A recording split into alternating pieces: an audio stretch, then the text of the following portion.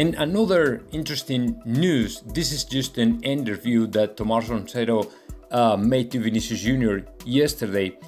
It is how Vinicius Jr. finally confessed to everybody what is he doing to have that significantly improvement in, when he has to finish the play and score goals and stuff like that, because it was his biggest struggle in the past, but apparently is not anymore a problem for him. So he said that Carlo Ancelotti told him, okay, if you want to score in the last meters in such a short time, when you have to react and you don't even have to think about anything, just do something.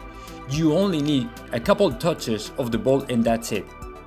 You have to receive the ball and do something in the second top.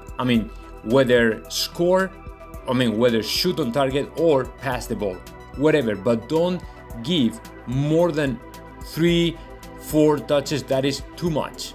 That is too much. You don't have to think that much.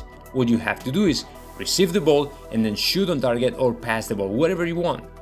But don't be there messing around, trying to control, trying to wait for the best moment, the right moment. Don't do that. Just receive it and shoot. That's it.